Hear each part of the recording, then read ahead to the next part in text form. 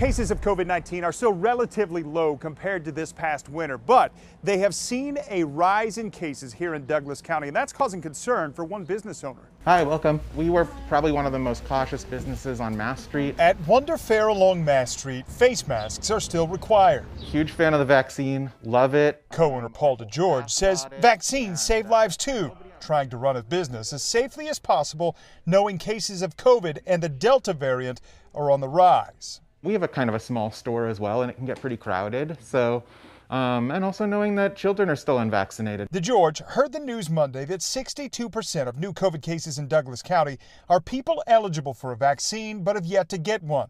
That means a third of cases could be young children, people who've had just one shot, or breakthrough infections where vaccinated people get the virus. But none of the cases of breakthrough infection have the serious complications associated with it, so they are considered to be the more mild cases, so they're not causing hospitalization. Workers with the health department are still trying to vaccinate as many as possible. What we are doing right now is a lot of community clinics, encouraging everyone in the community to stay safe.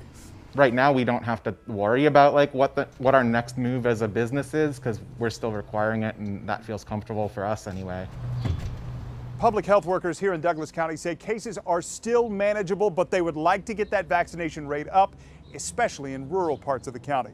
In Lawrence, Matt Fleener, KMBC 9.